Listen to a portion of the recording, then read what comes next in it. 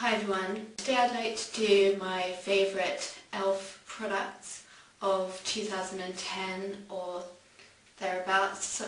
Some of these I think I might have even mentioned last year, at least one, which is my Complexion Perfection. I've gone through about 2 or 3 of these. They do go down quite quickly if you've got greasy skin, but so does MAC Blot and various other really good competitors. And if you haven't looked this up, then make sure that you do.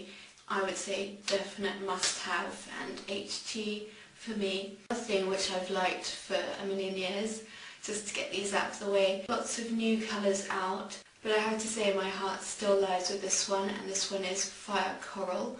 And this is their Plumping Lip Glaze from their £1.50 range. And I'm wearing it now and I just love the way it looks. The others also looked really good, but there's something about this one which just gives that coral tinge which just brightens up your face.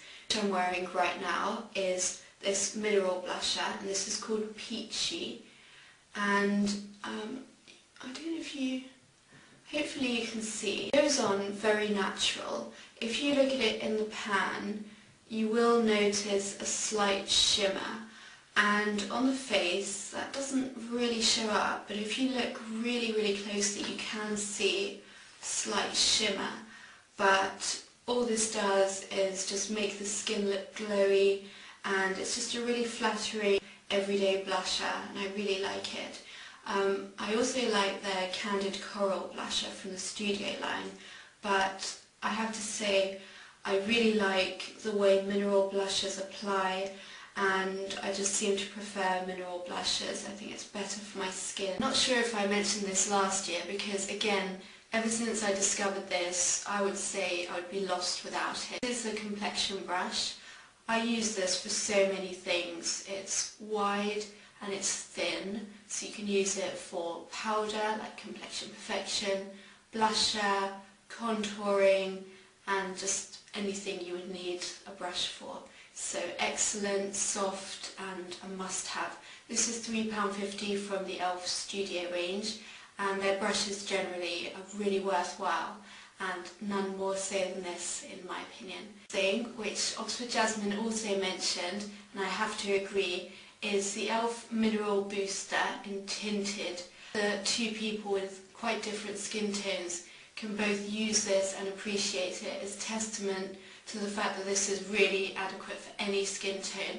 It does have a tint, but once you use it, it's so finely milled and so sheer that it really doesn't go on as any colour at all. It finishes your face very nicely without making it look powdery and without taking away the glowiness of your skin. Sometimes I just want to look glowy and polished, and that's when I really need this. It's wonderful stuff, and it's from the mineral range as well. So it's £3.50, but you can get the super size of the sheer version, which I'm certainly going to look into. This Midnight Cream Eyeliner from the Studio line.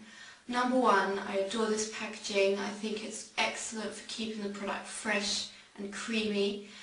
It's a very interesting blue. In my review of this, I compared it to a Laura Mercier cake eyeliner that they do. Not just your average midnight sort of deep blue or blackened blue. It's almost like a grade blue. And I use this with a fine eyeliner brush. And it is quite sheer, so you do need to layer it about twice, I would say, but then it goes completely opaque.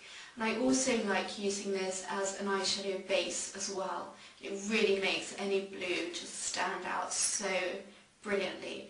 So highly recommend that, and they also have a lot of product in them, 4.7 grams. And these are from the £1.50 range, and the sharpener is really good. And in fact that leads me to my favourite way to use these. I can't remember the colours offhand. I think this was Gunmetal, but I'll put the colours below.